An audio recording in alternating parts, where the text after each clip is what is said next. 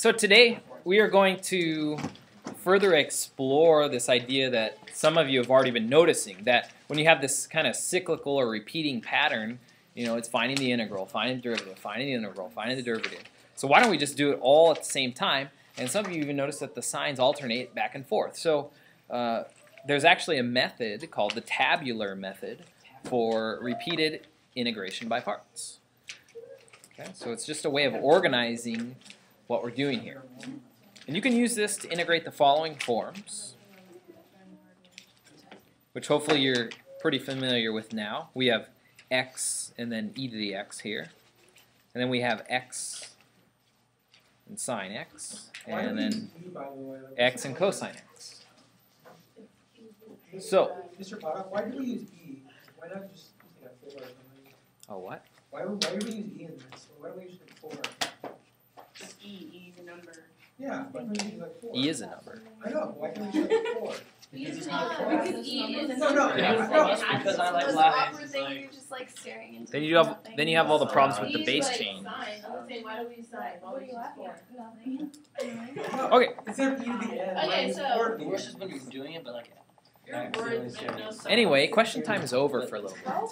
many pages? I'm just done. I'm good. Or go. Yeah. So I changed this order around a little bit. The book starts with writing down alternate signs, but if you don't know how many rows you need, that really doesn't help me. So what we're going to do is repeatedly differentiate u until you obtain 0. Okay. And so you still have to find u, and then it says repeatedly integrate v prime. And v prime is also what we know as dv. And I think that's the language we were using last time. Then you write down the alternate signs, and then you're going to multiply column 2 by column 3 following the arrows. And I'll show you where those arrows are in a second. So here, our first example is the integral of x squared times e to the 3x dx. So we still want to find u and du. So u in this case is going to be x squared.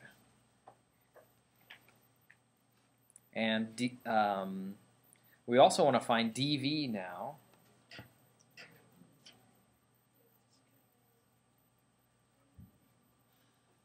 Okay.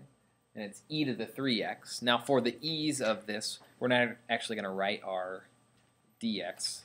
We're just going to assume it's there all the time. When they ask you for what dv is, you do want to write it. But in a tabular method, right, this is just for speed and ease of use. And then the final answer is what we're looking for. So, first thing you want to do is look in this column and find all the derivatives of u down to 0.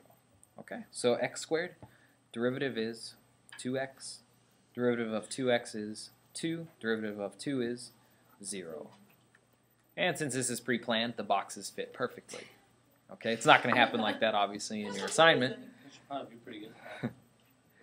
Next, we want to integrate e to the 3x, okay, as many times as we had to derive u.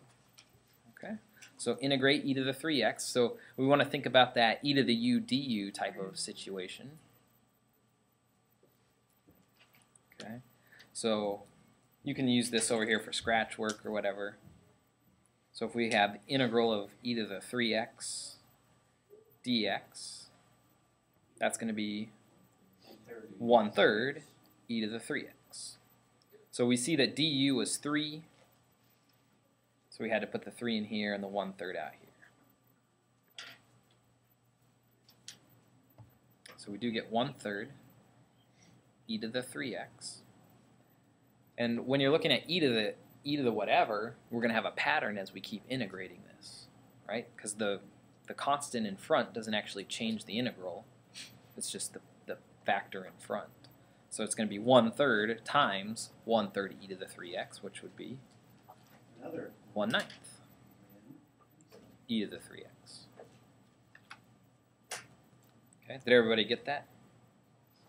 So is it 1 is the derivative of the u to the power of however many u's there are? I think it made sense. for the Which part? coefficient in front, Coefficient.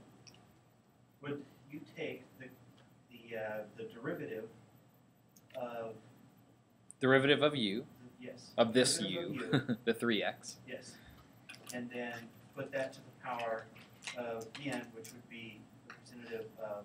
How many times do you have to do You this? have that minus 1. Yes. Right. So this would be 1 over 27 e to the 3x. Is this all we're doing? Now, for the alternating signs thing, we're going to start with positive, and then we go negative, and positive, Why? Do and we always negative. start with You positive? always do. Always start with positive, and then alternate the signs. Just like that. Yep, just like that. The reason is, if we think back to our formula for integration by parts, remember it was uv minus the integral of v du. So that's why you do minus the integral. So that's why the second one is minus. Okay, and then if you have to keep doing integration by parts the second time, you're going to have minus a minus, which is going to be positive. The next time will be minus a minus a minus. We're just back to minus. Okay. Oh my gosh. So here's how we do this now. If we think in terms of the integral, we're going to end up following these arrows. So this positive sign is going to apply to this x squared. And then this x squared is going to multiply by the integral of v prime. Okay? And that becomes the first term in our answer. Wait. Oh, because it's D. So positive x squared times 1/3 e to the 3x. Wait, is that because that column is D? Yes, this was dv. That's originally DB and then it's VB. V, capital V, so on and so forth. All right, so there's our first term. And you just keep going down in the same manner. So this negative is going to apply to the 2x. And then it's going to multiply by, diagonally, 1/9 e to the 3x. Here's your minus. So this is just a more like.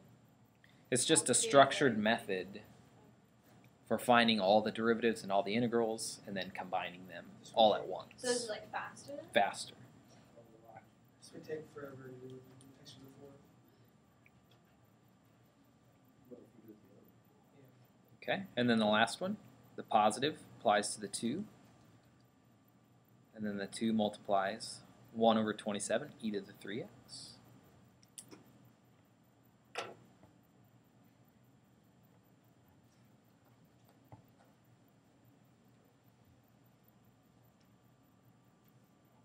Okay, and this is what you noticed, Cherish, when you had to say, oh, the derivative has to go down to 1 dx. Yeah. Or just to dx, and that's what we're looking at. Now this last one, if the derivative is 0, notice if we multiplied, it'd still be 0.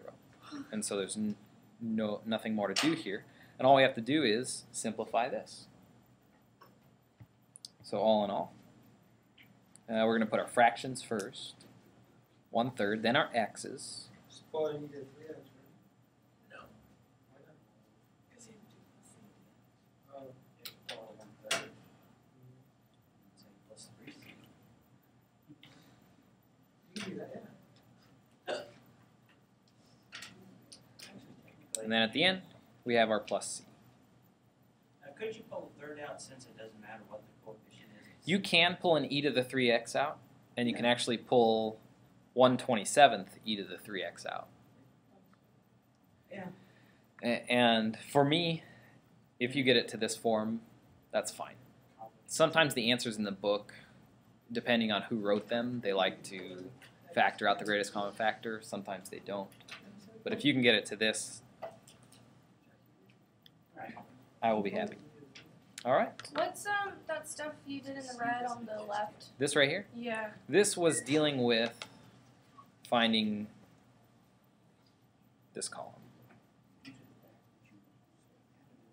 Can you go through finding antiderivatives of E, just like maybe generally? Like we did at the beginning class? Yeah. Sure. Just real quick.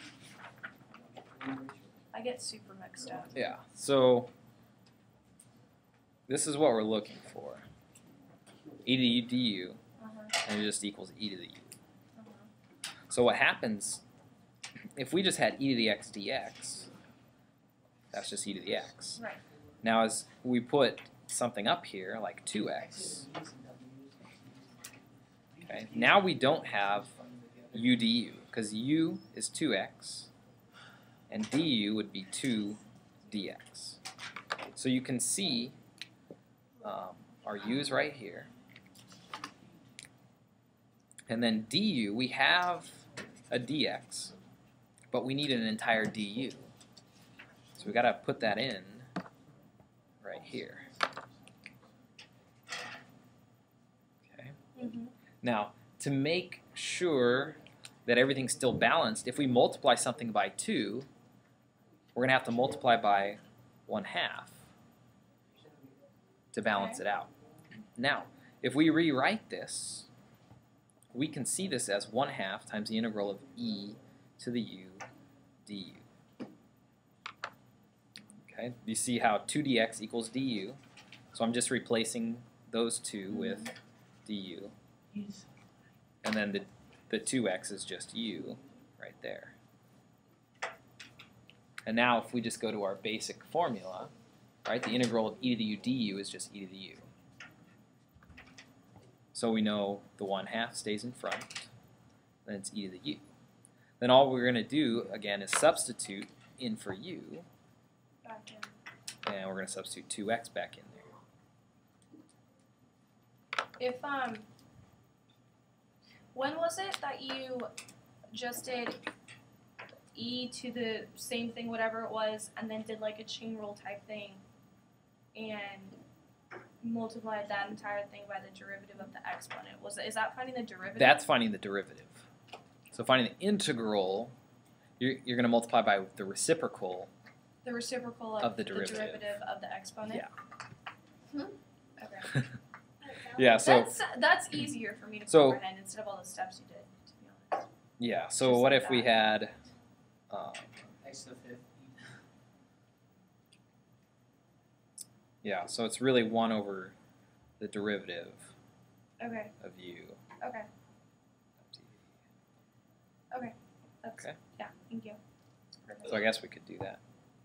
That's just what I needed. So you just add that little part in, Okay. and then you're good to go. Thank you. Cool.